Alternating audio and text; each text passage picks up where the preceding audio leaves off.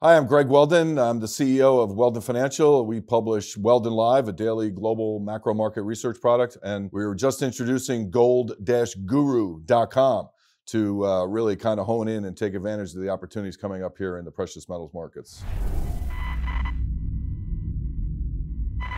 Sure, in terms of what's going on in Europe, I mean, it really is the place to start because this is the next point of attack in terms of central banks potentially having to wield their monetary weapons to fight a wave of if not deflation. And in the case of Europe, I mean, wow, the central bank has really painted themselves in a corner there. Super Mario, I mean, his legacy is almost at risk here in the sense that they had an opportunity back in the beginning of 2018, the first quarter of 2018, to actually do what the Fed did, raise rates, restock the monetary ammunition, as it were, in terms of conventional tools, i.e. rate cuts, that they could use on the back end when the next problem began to hit. And the Fed was very adept at doing this. They did a brilliant job. They very much articulated exactly what they were doing and did it. And they're in a much better position now, which just magnifies the situation that the ECB finds themselves in, where now GDP in Germany has gone from being positive and positive on a real basis, even with relatively high and rising inflation. You still had real GDP rising and pretty fat. That's not the case at all now. You have nominal GDP actually approaching and potentially being negative. You have a potential recession in the Eurozone. This would feed off of Germany, just like you had strength in places like Poland, the Czech Republic, Slovakia, even in Spain, which was a juggernaut a year and a half ago economically. You don't have that now, and you have the potential backfiring out of the German situation. It could be real negative. You look at PMIs. I know that Raul has been all over this with some really good stuff lately too, about how the projections of some of the forward-looking indicators in Germany, the PMIs, the ZEW, the IFO Institute, the EU Commission, was a particularly interesting report 2 weeks ago with all kinds of really, micro data that suggests the economy over there is in deep trouble. And the projections would be something like a 2 to maybe as much as 3% decline in German GDP, which means the periphery is probably going to be worse.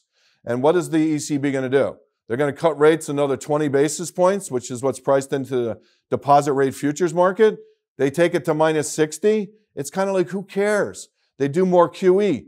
Who cares? And to the degree that more and more bond yields, the 10-year in more countries being negative nominally, essentially you're paying governments to hold your money. You're sucking huge amounts of capital out of the underlying economy, out of the kind of really essentially almost out of the banking system. And that doesn't behoove the thought process around, we're regaining some growth traction and, gosh forbid we actually achieve inflation targets. So the ECB is really going to be under the gun here. And there's some talk about some pretty interesting things that they might do, which would be QE on steroids. And that's where you start to come into focus with some kind of bigger picture that revolves around gold. Well, when it comes to Deutsche Bank and all the banks in Europe, and if the ECB cuts another 20 basis points, which is fully priced in now, and you get to minus 60 on the overnight deposit rate, again, it's a giant who cares. It really is more about what's the next step. What is the step that can basically kind of, repair the damage done by the fact that they didn't raise rates to give themselves some room? Not only that, but if you look at what happened in the US, the Fed raises rates, and all of a sudden banks are going to have margins again. You're going to stimulate lending, and the bank shares rally. You didn't see that in Europe. Bank shares are largely at their lows, if not making new lows, relative to the broader markets there. They're at multi-decade, if not all-time lows. The thought process being discussed, from what I understand through channels, kind of behind the scenes, is pretty interesting. And I'll throw it at you, and we'll see what happens, because to me, this makes a lot of sense. Not that it's the right move. The time for the right moves, 1990 was the last time you could have maybe applied some kind of fix to all this. Now it's one thing and one thing only: pain avoidance. The deepest pain, a debt deflation. Europe potentially staring down the barrel of that gun right now. So what do? Well, what if they were to actually raise interest rates? Oh my God, you get, say, a 200 basis point deposit rate. Now all of a sudden fixed income is fixed income again. You're paying investors, you're paying depositors to put money in the bank. And on the flip side, the ECB, using the LTRO program, is able to establish a borrowing rate for banks that say minus 100 or minus 200. Say you had a symmetrical minus 200 plus 200 two-tiered system, a deposit rate against a borrowing rate for banks. Now the thought process goes so far as to suggest what would happen is that this would facilitate banks making loans to consumers and businesses at minus 50 basis points. Essentially, paying consumers, paying businesses to borrow more money. I mean, negative interest rates, the thought process was that's going to be a penalty dynamic that will force consumers to go out and spend money. It's not how it's happened. It's sucked money out of the system. So in this case, this kind of setup, while dramatic, while QE on steroids, would have some desired impact if your desired impact is to kind of push for a reflation. But at the same time, on the back end of that, you might get some severe reversals in some of the markets, like the deposit rate futures, which are pricing in rate cuts. If you hike rates, you're going to have a massive opportunity to be short those contracts. Something like the bonds would probably get hit too. Yields would start to rise. The flip side would be stock markets would probably love this idea. At least for some time period, it would be a honeymoon for the stock markets. And really, when you come back down to it, this might be the most bullish thing I've heard, potentially, if it were to ever come to fruition, the most bullish thing for gold that I've heard in 35 years of doing this. Against that backdrop, the view on gold is very positive, and it's even positive to the degree that the last 6 to 9 months haven't been negative. Because if you look at the dollar, and the dollar's trading, 98.5, the dollar is bidding to kind of break out here in a short-term basis and get back to the highs from 2016, closer to 104 on the dollar index. The trade-weighted dollar index has been even stronger. And against that backdrop, gold has not cracked. If you overlay these things, gold would be trading more along the lines of 1,100, maybe as low as 1,050, given where the dollar is. That delinkage is huge, because what it tells you is if the dollar is the strongest currency out there and gold is appreciating in dollar terms, that means gold is appreciating against all paper currencies. That's the sweet spot for gold. That's what you have right now. In fact, the gold adjusted value of the dollar index, simply the dollar divided by gold, really not rocket science, is on the verge of a major breakdown into what has already been a secular breakdown. So it would be a fresh leg down here, which would mean, obviously gold's already broken out above this 1375 level. That was key resistance. And if you lay out the technical structure on a long-term basis, even going back to 1971, when Nixon delinked gold, from the dollar officially, this has kind of been a 4-wave setup. All right, wave 1, 2, wave 3 was into the 2011 high. The most recent correction to the lows around 1050, lo and behold, it's almost a perfect 50% retracement of the entire bull move from 1971 to the 2011 high. And I remember specifically, just watching this very closely back when gold was under pressure into, late 2014 and into the 2015 low.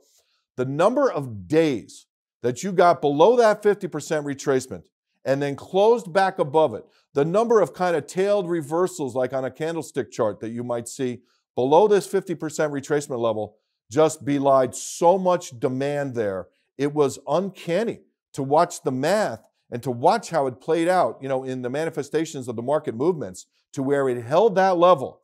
More recently, there was some questions around gold. Was maybe going to break 1260 again and could have had another significant $100, $150, $200 decline, and it didn't do that. So when you throw all this into the mix, let alone you take places like Angola, Pakistan, Colombia, Uruguay, Uzbekistan, Kazakhstan. I mean, gold in these currencies, record highs in almost every case. So a lengthening list of currencies against which gold is at record highs, including the Aussie dollar, for example, including, some major currencies. Swedish krona would be another example. And then you look at the dynamic around how the dollar is playing out in this context. Again, you kind of go back to if the ECB is going to pull some, QE on steroids rabbit out of a hat here, Okay, wouldn't it make sense that gold is kind of appreciating in all paper currencies?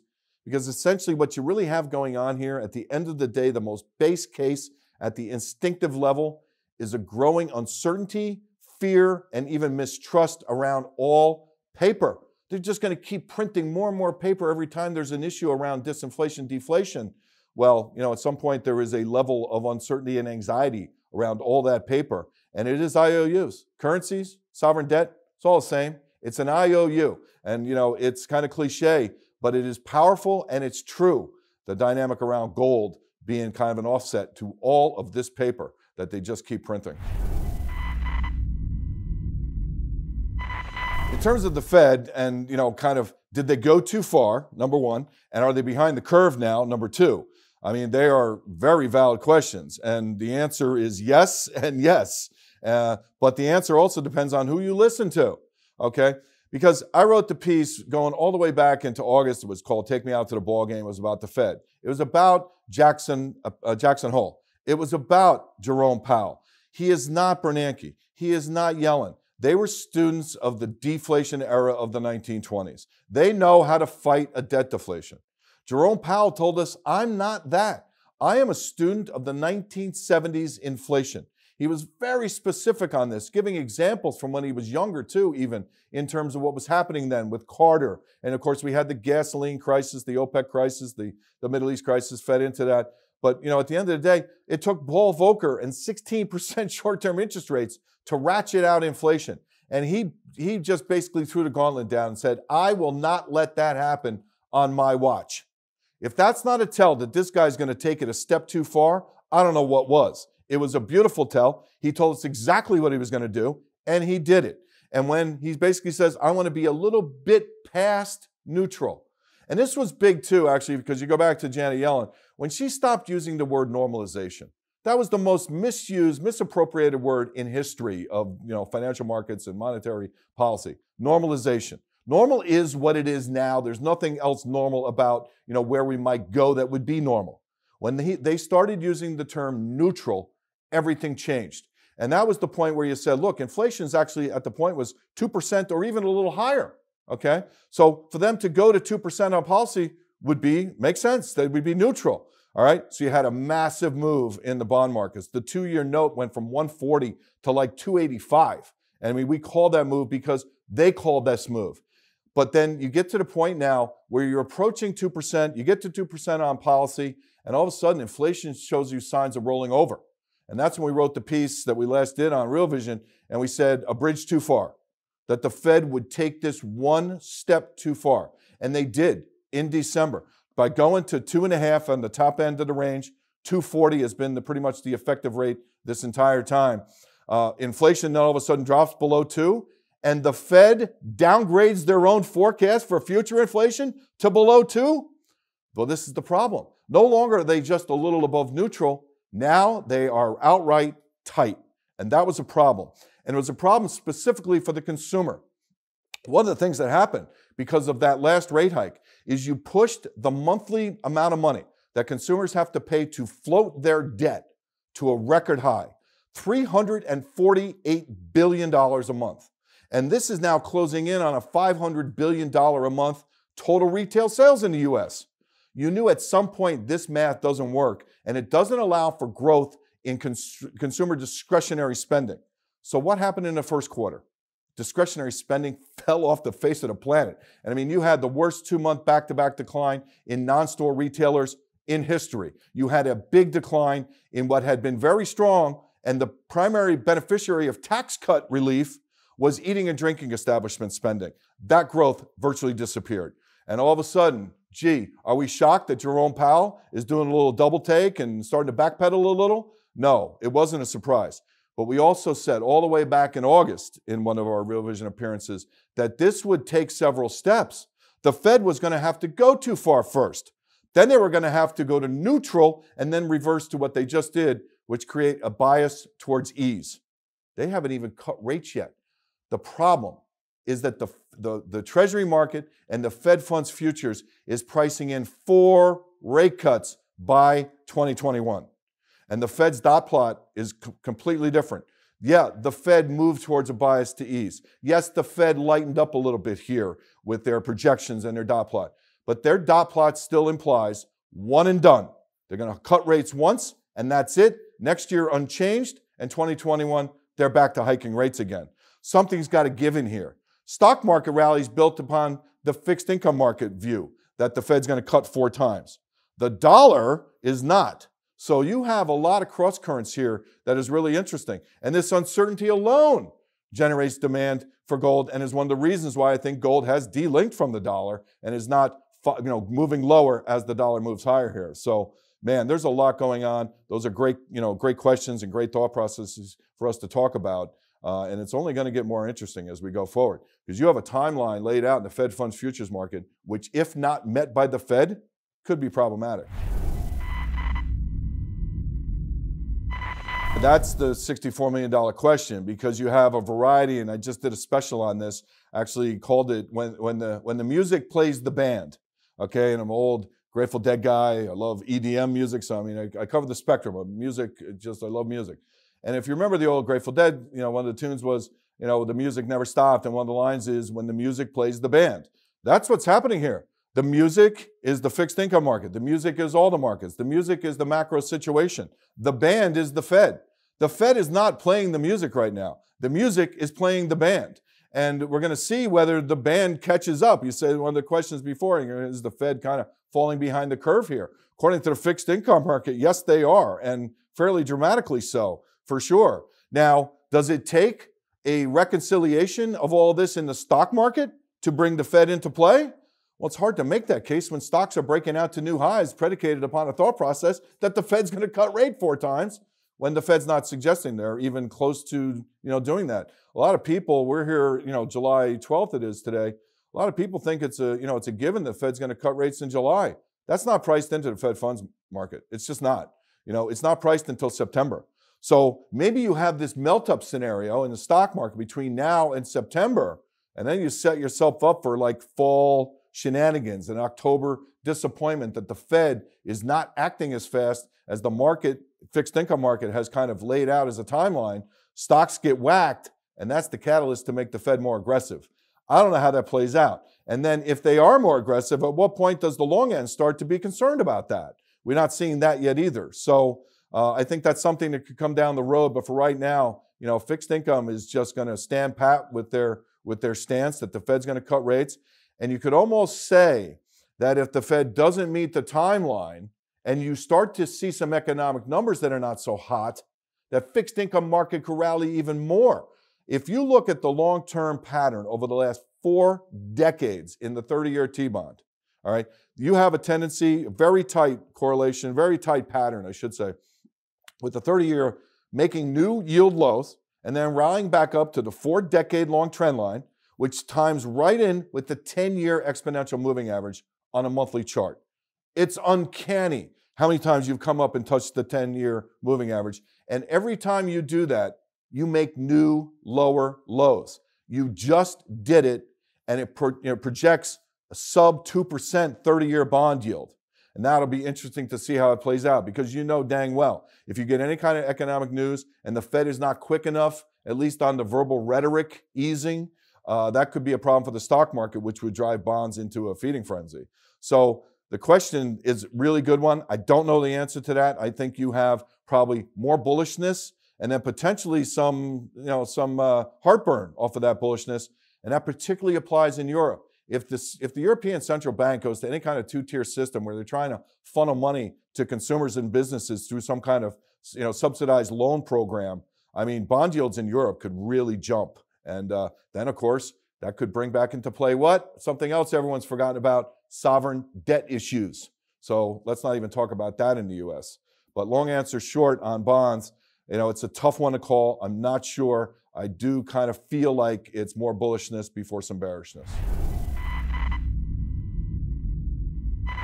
In terms of the commodities, I mean, these are probably the most interesting markets right now and maybe the most bifurcated. What you have in base metals are markets that have, in a lot of cases, like tin and zinc in particular, very low levels of inventories. You've had big declines in zinc. It was kind of, produced by the producers. You know, it was kind of orchestrated by the producers who cut production. It was almost like an OPEC cartel type of thing in zinc. Tin, big demand, new kinds of tech demand too. It's kind of a longer term secular bull demand side for some of these metals with very low inventories. And yet these markets are on the verge of major breakdowns technically.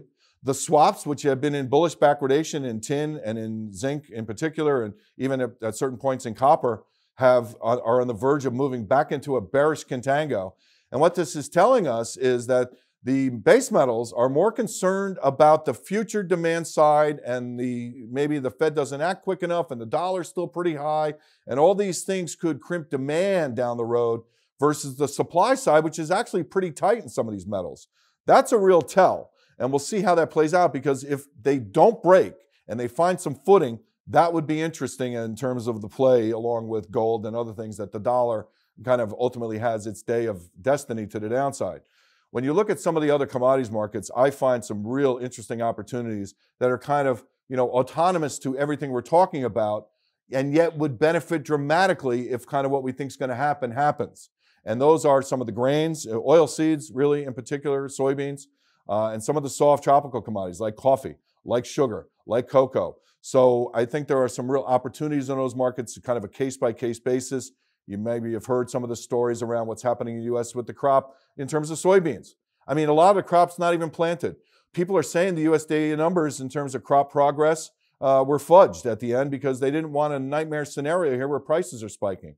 A lot of the late planting is what they call prevent planting, where farmers are trying to ensure that they get their insurance payments on a crop that they're never going to bring to market. And in the case of soybeans, it's interesting to note how when you had big crops the last 2 years, been pretty much a bumper crop in the US. That's the headlines. It's all a supply side issue most of the time in the oilseed and grain markets. And you've had huge crops. But what people tend to forget is that the demand side, particularly in soybeans, hits a record every year. Consumption is through the roof. Growth might slow a little bit with some of the animal issues you have in China, the biggest consumption dynamic of all, but it is still growth. The point here is there's no margin for error in some of these markets. Sugar's another really good example. And if you have any kind of disruptions to the supply side, it's potentially very bullish. And you have that case in soybeans, and I think it's being played down right now. And even to a degree, a late planted crop makes you more susceptible to yield issues down the road, particularly if you get a flip in the weather and you have a second half of August that's really hot and dry. Soybeans could just be in a really bullish situation. And I think the market is underestimating the bullishness of that potential, particularly in that one market. In terms of emerging markets, I mean, it really kind of is all over the map, depending on where you're looking at. As it relates to China, the one thing I'm almost immediately point out is a twofold thought process. Number one, the PBOC has a ton of room to cut interest rates. Bond yields there are still actually pretty high. The short end, was above 4% for a while, with inflation low and falling for all intents and purposes. The long end, you have even more vig. They really haven't addressed any of this through cutting rates. They've been holding off on cutting rates. I think it's almost like until we see the whites of their eyes type of thing. They've used reserve requirements pretty aggressively. They've done some things on the back end regulatory wise with lending, particularly in the rural areas, that have been somewhat effective. And of course, the first thing you think about is, oh, it's a credit bubble. And of course it is, but it's a credit bubble that I think could get blown up a lot more. And particularly given the flexibility the PBOC currently has with monetary policy. Number two thought would be, if there's a resolution to this trade situation, it's a heck of a lot more bullish for China than it is for the US. And China has severely underperformed. So I think if there's opportunities potentially out there, and if there are surprises, it would tend to be more bullish, and more bullish potentially for China in terms of equities, number one. And then the other thought process I would throw in here, okay, just food for thought. It's kind of, one of the things we used to, when I worked at More Capital, one of the things we used to love to do was just sit around and what if scenarios, let's get crazy. What if this? What if this? And kind of this way, if something starts to happen, you've almost thought about it, envisioned it a little bit. You almost have a kind of a clue as to, you think you might know what you want to do. One of those what if scenarios that's in my head, since China walked away from the trade negotiations, the timeliness of that walk was eye-opening. And what happened in the wake of that, no one's really talking about. And that is the renminbi, which had been strengthening into these, potential resolution and agreement, negotiation comes to an agreement, okay? The renminbi's been strengthening, okay? They don't want that. They want to work their currency lower. It's sitting around, dollar renminbi's just below 7. You're looking at technical levels that if you take out, the 698 level, you're going to 7.25. So the second they walked away, the renminbi comes under big pressure. You had the largest 52-week rate of appreciation, of rally in the renminbi right at the height of this dynamic where they walked away that you've had since the 1990s, okay? And that is now dissipating very quickly. So that strength in their currency is dissipating. You have the potential for some depreciation in the currency when no one's pointing fingers at them saying, look at your currency depreciating. Why? Because it's an offshoot of them walking away from the trade deal. They get some depreciation to the currency. Now they feel a little more comfortable to come to the table and make a deal. So I'm not so sure that there was really anything around, we don't want to make a deal is why they didn't make a deal and walked away and maybe reneged on some of the things they said. I think it was more about the timing in the markets. We know they're very astute when it comes to being traders. I've been following the Chinese for 30 years, man. They really often really know what they're doing. And this is the first thing I thought of when they walked away. It's like then the currency gets hit and no one says a word. I found that to be almost too much of a coincidence to be a coincidence. But to round back to the question, emerging markets are tough case-by-case basis. I think there's a lot of areas where you need to watch for problems in emerging markets. Places you might not even necessarily think about, like Angola. It's a major, sub-Saharan African economy, relatively speaking. Right now, they're pumping more oil than is Nigeria. If the Naira is having an issue, people would know about it. They'd be talking about it. Okay, the Kwanza, the currency of Angola, a major OPEC, major oil producer, so on and so forth. Okay, the Kwanza is just getting wasted and has been for a while now. And gold, in terms of Kwanza, not only is it a record high, it's up 500% in the last 10 years. So you have places like Pakistan, like I mentioned before. Even Iran, the real gets whacked. Gold and real is making new highs, in the Iranian currency. You have the situation in some of the former Soviet republics, Turkmenistan and Kazakhstan, where two of them, Uzbekistan, also the Som in Uzbekistan. And then you look at places like Uruguay and Colombia and, even Argentina, let alone what's going on in Venezuela. And I think there are a lot of landmines still lurking out there. And at the end of the day, kind of this goes back to a dynamic of if you can't use the local currency locally, as a means of exchange for goods and services, that's a problem. And that may be one of the reasons why the dollar hasn't come off in the way you might think it would under a scenario where the fixed income market's pricing in 4 rate cuts from the Fed. To me, the dollar would have been much lower if not for some of these other things that not a lot of people talk about all the time. It's, it's not sexy, it sounds quirky, and it's kind of like, who cares? Well, my motto is and always has been, everything matters. These things to me are tells. And when I see what's going on with the currency market and I see what's going on with gold, it all ties back to the same end game here too. Just a growing general fraying around the edges when it comes to any paper, whether it be currency or bond, and how this plays into, do you want to own Bitcoin or do you want to own gold? And in terms of Bitcoin versus gold, I'll say simply, we actually got bullish on Bitcoin not too long ago and I'm kind of riding this latest wave. I could see money moving into Bitcoin. But, the idea behind holding gold over everything else is for kind of a doomsday scenario. And you get a coronal mass ejection that knocks out the power grid, your Bitcoin is worthless and useless, whereas your silver bars and gold bars are still worth something. Could 2019, 2020 be the global credit crisis, the denouement of all of this? It could be. It really could be. I think there's a lot of bullets still left, for central banks, given that the Fed has created room for themselves, given that they're actually appearing to be hawkish. Well, maybe in the back rooms, they're not so hawkish, The Fed has been masterful at puppeteering the markets the way they want to ever since taper went to tap out in August of 2014. They have done an unbelievable job of, pulling the strings. At one point they were projecting a 3.75 Fed funds rate by 2017. Obviously that didn't happen. So I think there's firepower there. the dollar is always the relief valve. So, if that comes into play, that could be pretty powerful too. What the ECB might pull in terms of a rabbit out of the hat here could be very powerful as well. At the end of the day, though, this is a situation which could implode at any given moment. You just don't know. There's more and more landmines. The field that investors are walking through gets more treacherous every single day. So to think that we can keep walking this, papering over these problems without, no disrespect to our, to God bless our troops. But I mean, you step on a landmine, blow a leg off at any given moment. It's very dangerous out there in terms of all the potential problems that could precipitate a global debt crisis. And one of the things to really watch is the dollar. I mean, straight up, to me, it's kind of why the dollar hasn't declined.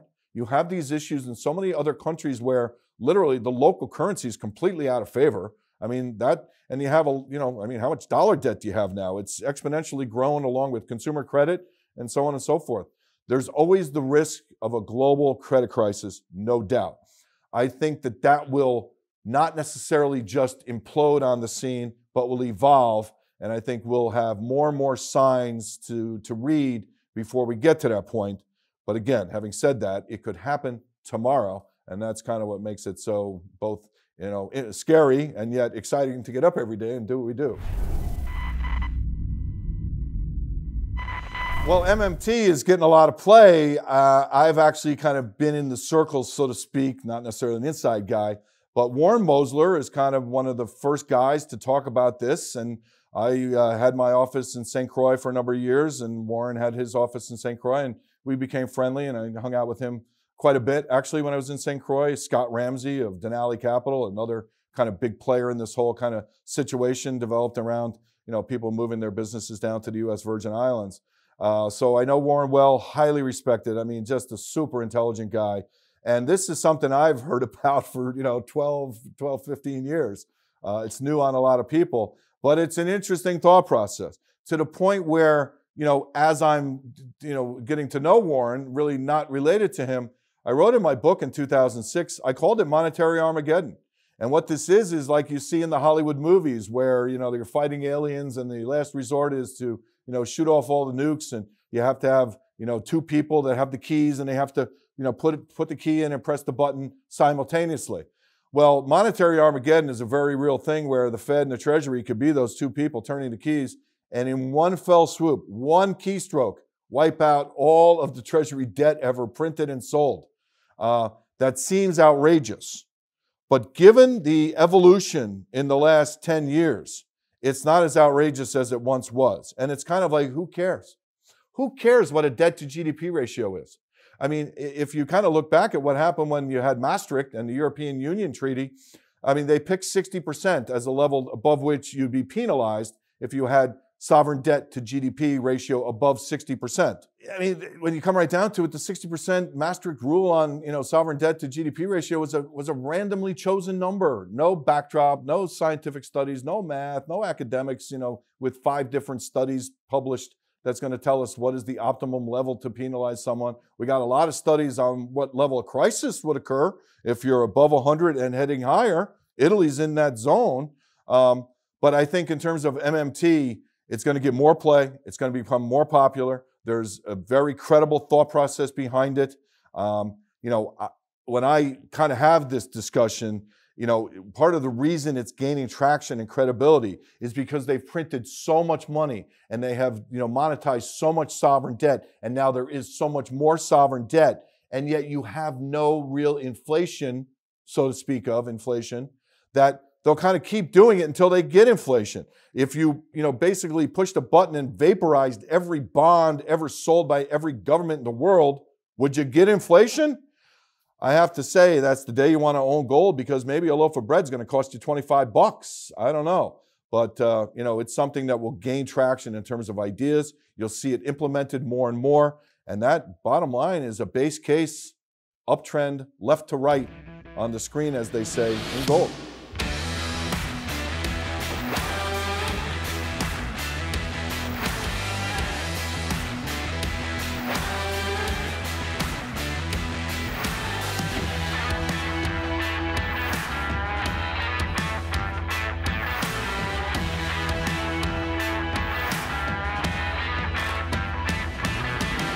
Welcome to the end of the video. We know that on average, 85% of you who start a video on Real Vision finish it. That's extraordinary. On Facebook, it would just be 4%. And that's because Real Vision creates the most engaging content in the entire media world. Let us help you grow your business by making video content that really engages your customers. Email us at customvideo@realvision.com.